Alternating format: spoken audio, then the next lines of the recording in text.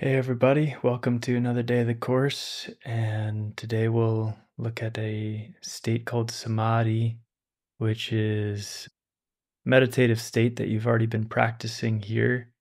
By Samadhi, and this is an ancient term used in yoga and Buddhism and other traditions as well. It's often talked about as like a laser focused mind. In this case, what I'm referring to is more of a collected mind.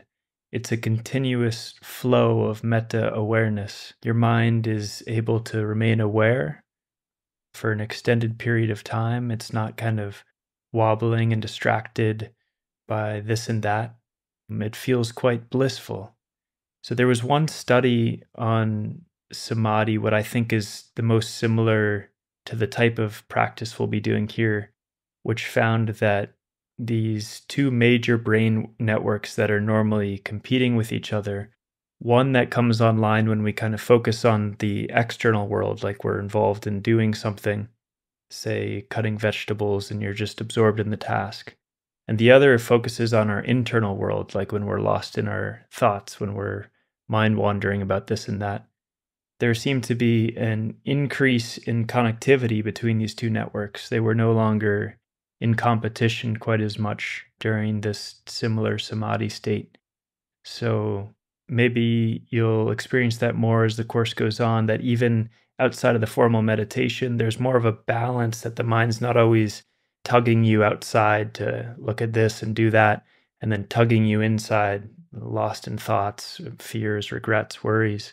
And instead, there's more of this balanced state of awareness that can do whatever's called for without becoming the thing that you're paying attention to, if that makes sense. So please make yourself comfortable with an upright spine if possible. And you can begin to relax from the top of your head down to your toes.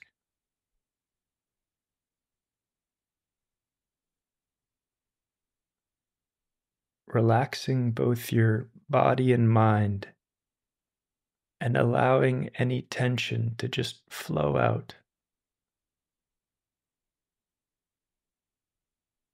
Softening any areas of the body where you're carrying tension, such as maybe in your face, your neck and shoulders, and anywhere else where it feels like there's tension.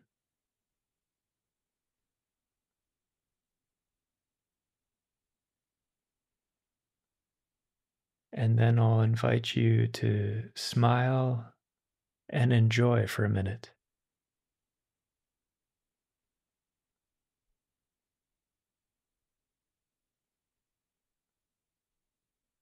Just sitting there with no expectations, nothing to do, nothing to fix.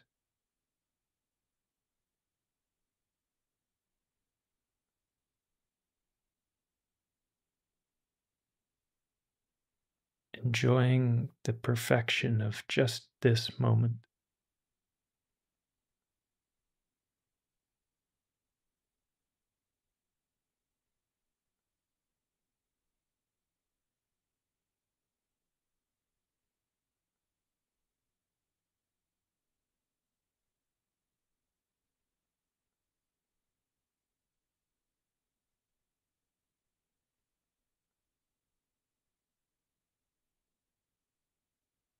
And now you can kindle the positive emotion, this warm feeling, in whichever way works best for you. You might think of a happy memory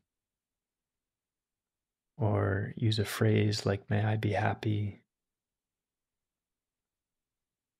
You can also picture a cute animal or baby,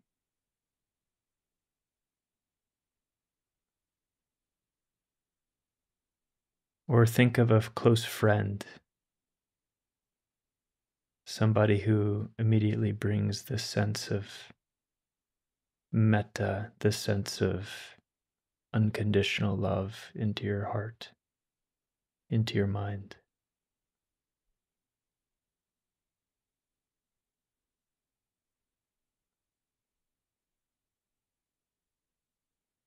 And as you kindle the feeling, you start to feed more of your attention to the feeling rather than the image or the phrase, because the feeling is the object of meditation here.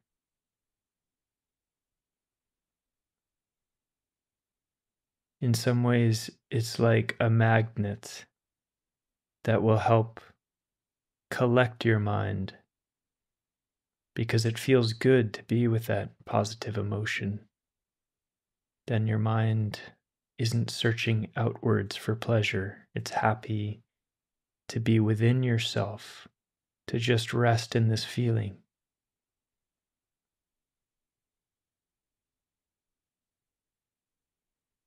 And so allow it to soak and pervade your body,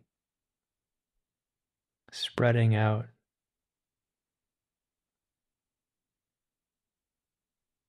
filling up your entire experience with this positive feeling.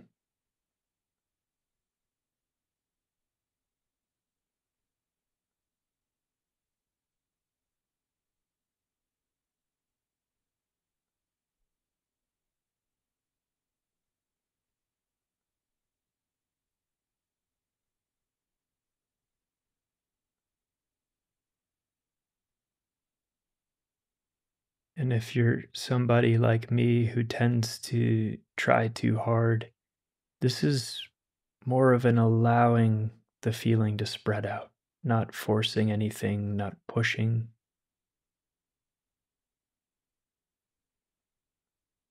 but just noticing. It's like you're watching a movie and you're just watching the feeling grow and grow and radiate outward, all on its own. As you step out of the way, this feeling gets larger, and soon your whole body is glowing. And it feels like your whole mind is glowing, even beyond the boundaries of your body. Subjectively, it can feel like your mind is expansive.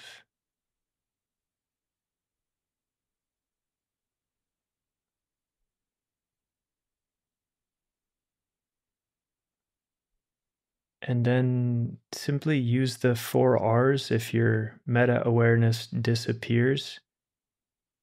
So if you're no longer aware and you're thinking about this or that, you just recognize release, like opening a clenched fist, relaxing back into your body, and then relish, bring up the positive feeling, relish that and remain with it.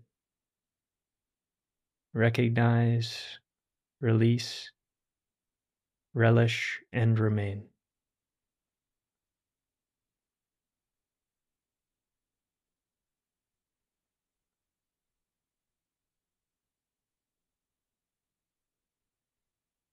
And the remain is like you're sitting back and watching a movie.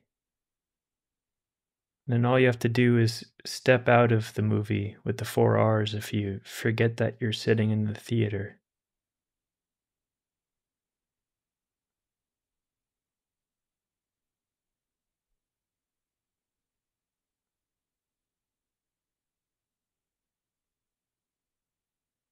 And so you may notice that over time, and this can take several minutes, can take a long time of sitting there, but the mind does start to stabilize at some point as you continue to use the 4 R's and let go of tension in the mind and body.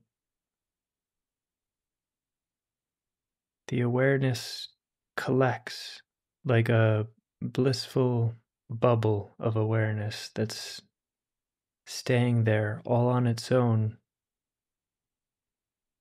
content and no longer searching here and there. But this isn't brought about by forcing it,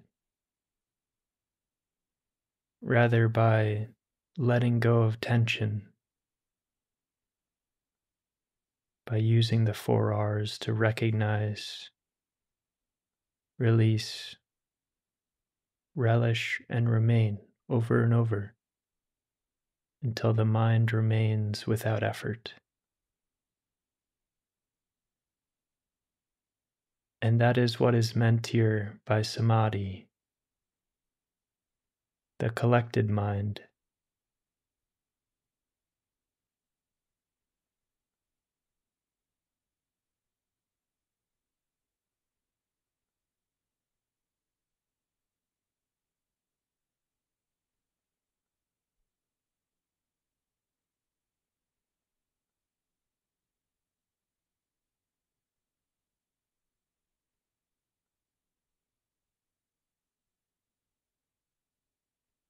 Okay, so feel free to keep sitting. And if you're ending the session, you might just reflect back and see what you learned about your mind. What was it that distracted you most often? And how many seconds or even minutes did your metta awareness remain collected before the next distraction? What was the longest period of samadhi? So, hopefully, as you bring this practice into your daily life, it can be challenging, but if we can remember to apply the 4 R's and keep coming back to a positive emotion and remaining with it, then you can have this samadhi, this flow of presence as you're going about your day or walking between activities.